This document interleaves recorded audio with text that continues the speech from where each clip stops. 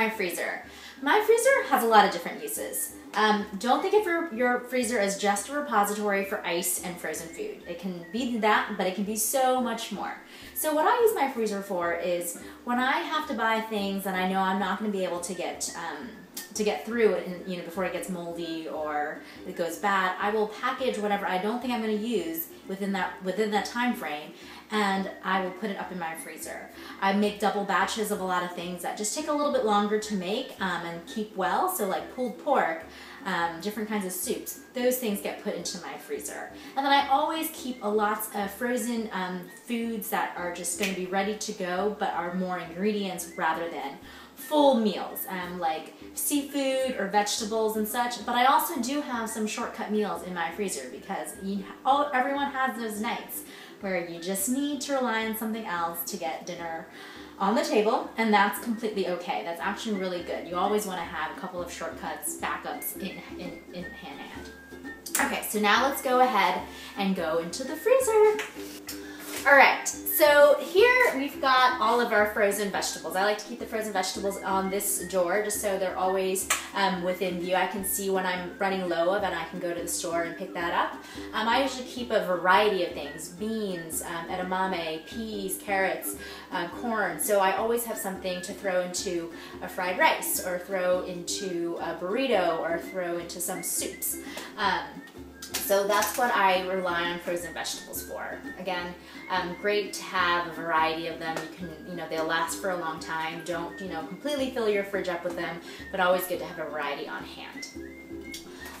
Up here, I've got some frozen seafood. So I always keep some frozen shrimp and some frozen fish in my freezer as well. These things defrost really quickly. So even if you don't remember to take something out in the morning when you're leaving for work and, defrost it in the countertop or in the fridge, with frozen seafood, you literally just put it into a bowl of cold water when you get home from work, and usually in 15-20 minutes, the shrimp or that fish has been defrosted.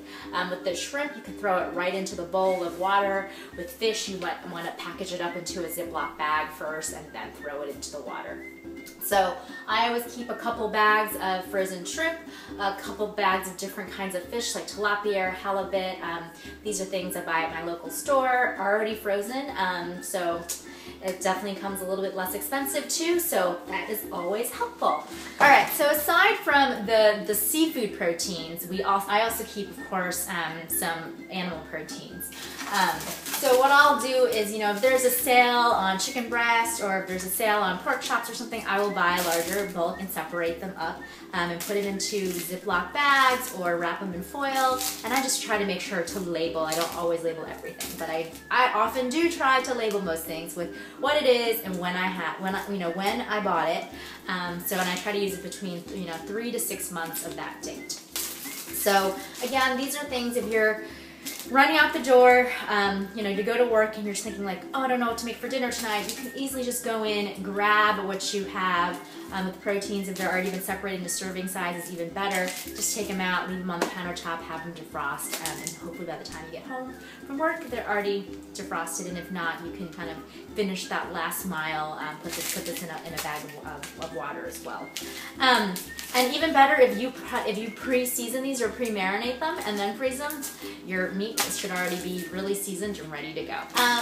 I also kind of do what can I make in a larger batch, right? So things like pulled pork, I've got some soups in here as well. Like, you make them in a big pot, in your big slow cooker pot, and you're gonna, probably not want to eat 6 quarts of it all in 1 week. And so I always separate them out, whatever I have left over I can freeze and then make a totally different meal. Like something with pulled pork. I think we had these as sandwiches a couple weeks ago, and I'm sure when I defrost this, again, I can make it into tacos. I can do sandwiches again. I can use this to top a salad, do like a southwestern salad. But again, it's one of those things where if you're off to work, don't know what to make, open up your freezer and see what's in there and use it as your backup.